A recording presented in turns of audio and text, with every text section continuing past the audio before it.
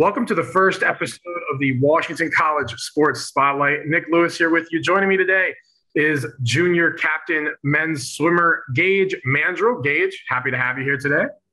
Thanks. Glad to be here. So, Gage, you and the men's swimming team are coming off a pretty solid season, but it was a solid season for you individually as well, seeing yourself set a number of records. If you don't mind, tell me a little bit about how this season went for you personally and some of the improvements that you saw.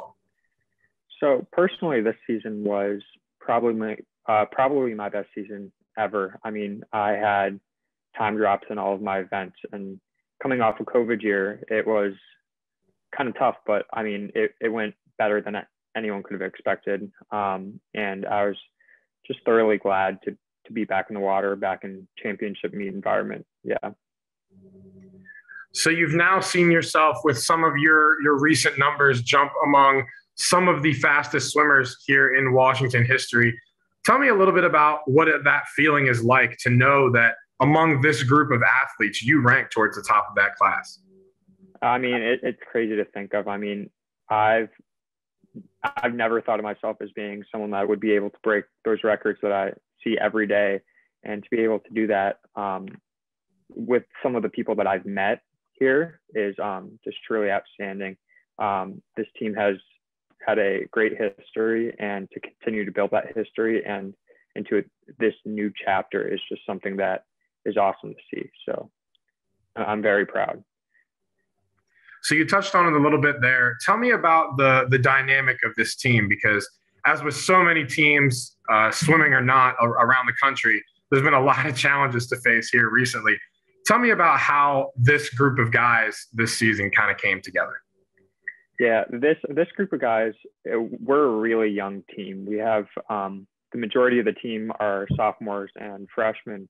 We only have one graduating senior, and I'm the only junior. So we are a very, very young team, and this team is willing to work through a lot and push themselves beyond, I mean, anything that really could be given to us. So, I mean, just the pure grit that they have, it's amazing to see. I mean, I wasn't here the first week of school. No, the week before school started, but during freshman orientation, all the freshmen came in and swam, and it was cool to see because that's never happened before. So it just shows the commitment to the team. So we talked a little bit about the team. Tell me a little bit about the program. What are some of the things that when you were trying to make that big decision where to attend that drew you to Washington?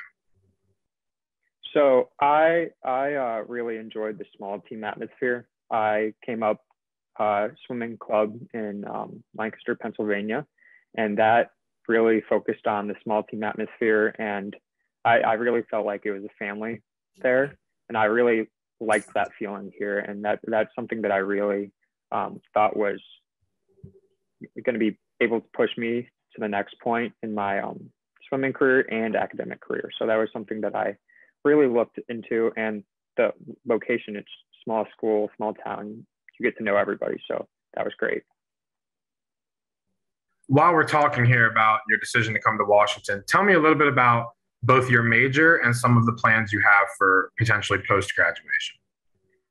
So I'm currently a biology major. I'm a chemistry and psychology minor, and I really have interest in neuroscience. I plan on going to medical school after taking a gap year and focusing more on the neuroscience side of medicine. So that's something that I'm really interested in. Beyond that, I really don't have any plans or goals right now. So playing it by ear. So going back to how you talked about the team as a whole and how they've kind of grown, you've really seen a lot of development even over your relatively short time here with the program. What are some of the ways that this men's swimming team has kind of expanded before your eyes since you've been here? Yeah, when I first came here, the team, it was not the greatest. We had an environment where it wasn't leading to success, and we've had some changes with coaching and with athletes among our team, and now we're really committed to culture first. That's our big thing. We build a culture first, and then once we take the culture, we can really push it in the pool and in the classroom, and that leads us to success. So that's something that I've really enjoyed seeing. Me and my other captain, Nate, we've really focused on making everybody feel included, making sure that we're really being the best version of ourselves before we step into that pool every day. So, yeah.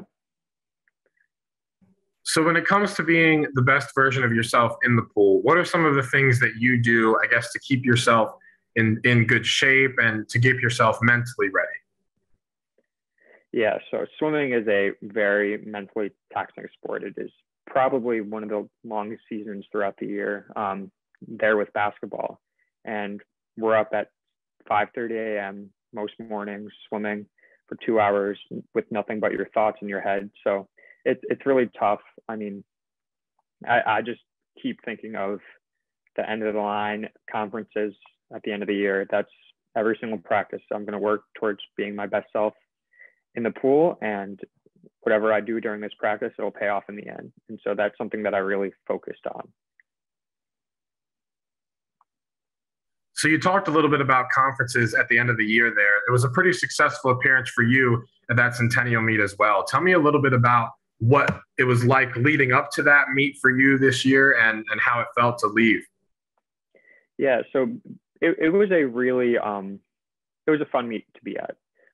The weeks leading up to conference, it was really stressful, just based off the fact that we have a young team and that a lot of these swimmers have never been to a conference meet before, and they understand, they weren't able to understand the pressure of it. And so there was a lot of nerves that went into it. And so me being older and being at one of these meets before, I understood what it was like. And so that kind of led me into, I don't want to say a mentor role, but kind of just being able to talk people down when they had nerves. So that was something that I was never used to. But leading into that, I made sure to focus on my health, focus on everything. That way, once I got to conference, I was able to perform how I needed to and wanted to. So moving forward here, both, I guess, for yourself and for the program, what are some of the goals that you have looking forward into the future? So some of my goals for this team are to continue to break records. I mean, that is something we really want to do as a program. We want to continue breaking them, compete for them. One of our goals down the line, and I probably won't be here for it, is to win a conference championship.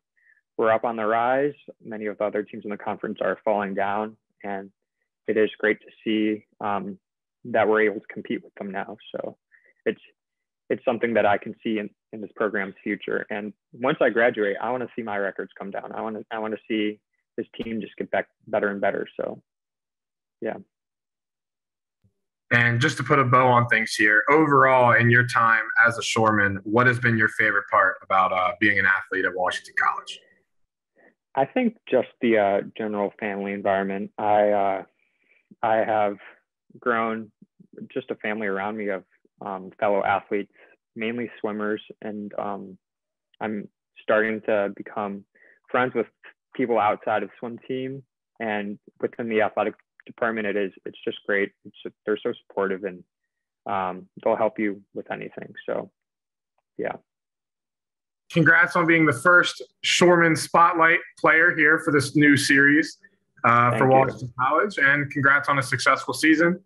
Best of luck moving forward. Thank you. Thanks for having me.